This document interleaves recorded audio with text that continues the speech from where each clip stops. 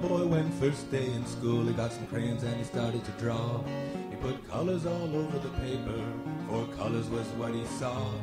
And the teacher said, "What you doing, young man?" "I'm painting flowers," he said. "Well, it's not the time for art, young man. And anyway, flowers are green and red. There's time for everything, young man, and the way it should be done. You've got to show concern for everyone else, for you're not the only one. Now listen, flowers are red, young man. Green leaves are green. There is no need to see flowers any other way than the way they always have been seen." But the little boy said, "There's so many colors in the rainbow, so many colors in the morning sun. There's no need to see flowers any other way than the way they always have been seen."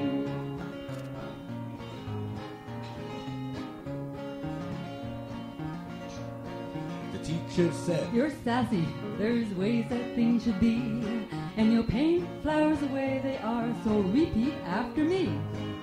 Flowers are red, young man, green leaves are green. There's no need to see flowers any other way than the way they always have been seen." But the little boy said again, "There's so many colors in the rainbow, so many colors in the morning sun. There's no need to see flowers any other way than the way they always have been seen."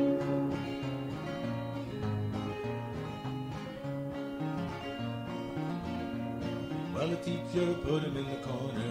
She said, "It's for your own good, and you won't come out till you get it right and responding like you should."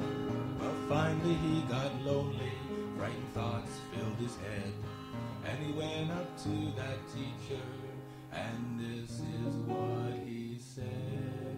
And he said, "Flowers are red, and green leaves are green. There's no need to see flowers any other way than the way they always have been seen."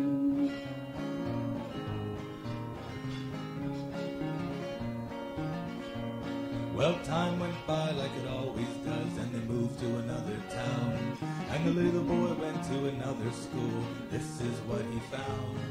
The teacher there was smiling. She said painting should be fun. And there's so many colors in a flower, so let's use every one. But that little boy painted flowers, and each rose was green and red. And when the teacher asked him why, this is what he said. And he said, "Flowers are red, and green leaves are green. There's no need to see flowers any other way than the way they always have been seen." But there still must be a way to have our children say, "There's so many colors in the red, young man. so many colors in the morning sun. There's so many colors in the flower, and I see always have been seen." flowers are red." Thank you.